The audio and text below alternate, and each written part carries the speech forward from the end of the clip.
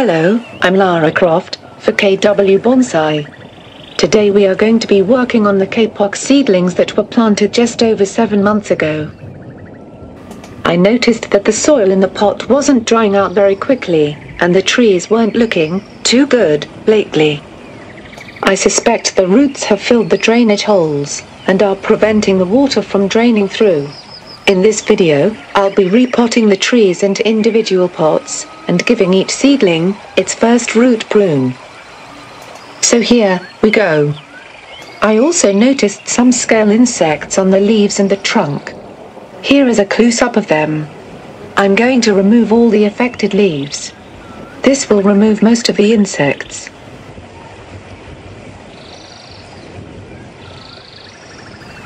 The others will have to be brushed off with soap and water, using a toothbrush. I have now removed all the insects from the trees, and have given them a spray with 40 parts water to 1 part dish soap. As a final step, I have sprayed them with rainwater to remove the soap from the trees. I am going to remove the trees from the pot and place them in a container of water, until I begin to root prune them.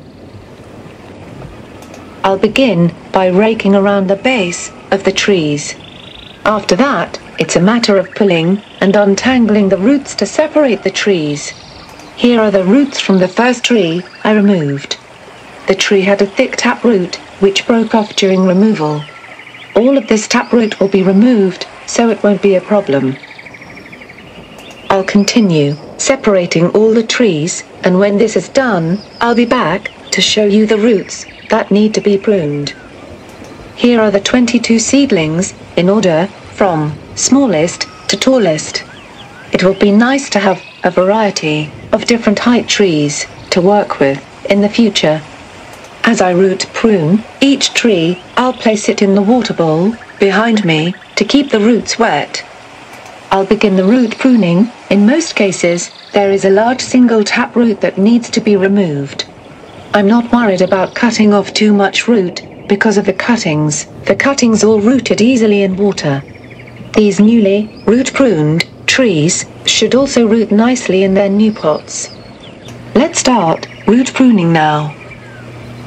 I'll begin by removing the taproot close to the base of the tree. The radial surface roots will need to be trimmed also, to balance the vigor in them, so they all grow at an equal rate as the root base develops. The aim is to get a flat, radial root base on the bottom of the root mass. This will give the tree a nice root flare that will be exposed above the soil someday. I'll show you the pruning of the next tree's roots. It also has a taproot that needs to be removed. The radial surface roots are already in balance and don't need trimming. The third tree also needs its taproot removed, so the radial surface roots will develop. I am balancing these surface roots in this operation.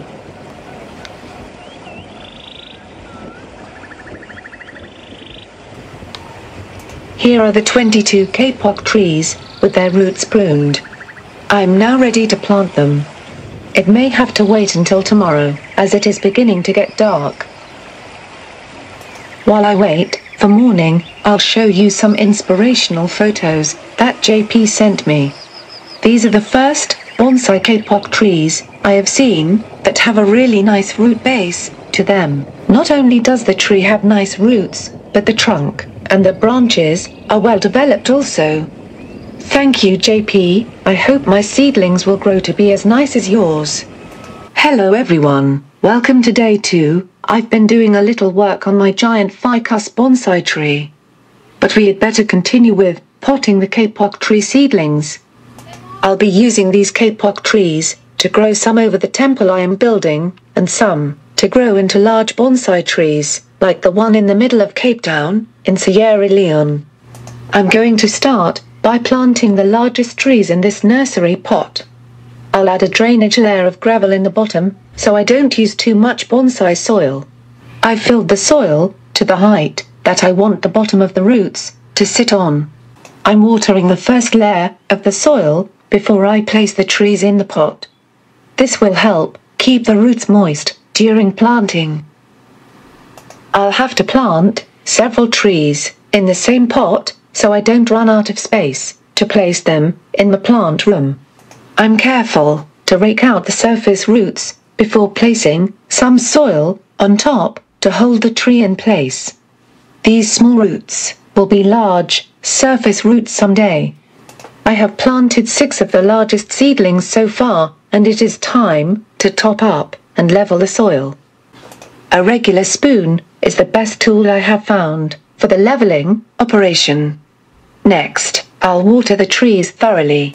Over the next few weeks, it is important to not let the roots dry out. The leaves will need misting regularly until the roots start to grow. The trees need to be kept warm and in good light. This will be a critical time for the trees as they start the path to becoming bonsai. I'll be potting the rest of the trees in the same manner. This is a good time to pot up the seedlings. They will be established in the pot and ready to go outside in spring. They will get the whole summer to grow, and they should be quite large as fall approaches.